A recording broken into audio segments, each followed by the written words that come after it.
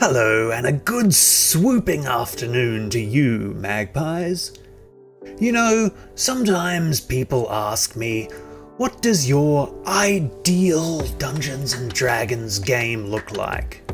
And by people, I mean myself, as I am alone in the shower. But you know what I have come to realize in those steamy moments of quiet contemplation? It's that my ideal D&D game is entirely dependent on factors beyond my ability to control, namely, my players. So therefore, I shall answer the adjacent question. What does my ideal party look like? Well, I suppose they all like and respect each other, obviously. They don't get all hung up on the maths and the rules, and they're invested in each other's stories, and they get excited to see their friends just do cool stuff. But also, my ideal party is a group of individuals who all know and practice the secret of D&D. Oh, what's that? You say you don't know the secret? Well, you're in luck, magpies, because I am about to tell you, and then we'll both know it together.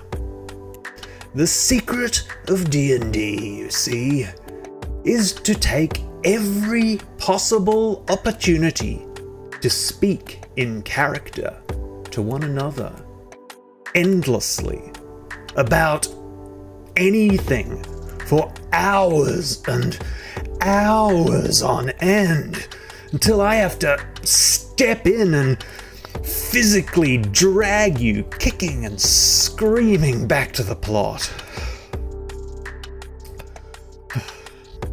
I'm not joking, and this isn't just a personal preference thing. This one simple thing in your games will tangibly improve the quality of your stories. Not just on the player's end, but it will also make the DM's job just so much easier. For you see, if you're just going to be another group who just sits around a table and stares at me dead-eyed, shaking your dice and asking what happens next, I'm going to blow through my prepared content every single game. You see, while it is true the role-playing does significantly slow down the pace of the game, this is kind of a good thing, and it also lets you create your own content and your own stories, as well as building better rapport with the people around you. So, if you're just going to chew your way through the monster manual, you're not going to give me space to work and the moments of random inspiration to build you an ever-growing backlog of content that is just going to get more and more polished over time. But if you do, by the time you finally do get to the dungeon, after all of your shenanigans, after all of your relationship drama, and you're endlessly overanalyzing the plot over marshmallows and mead, then you will find waiting for you the best goddamn dungeon that I can possibly build. Now, obviously, no group is going to start out with this kind of dynamic, especially if you haven't played much with one another before. It takes time to build rapport, and while obviously respect is key, and this means boundaries as well as affection, but also building rapport leans heavily on key players who know how to bring each other into scenes and out of their shells, without being the center of attention themselves.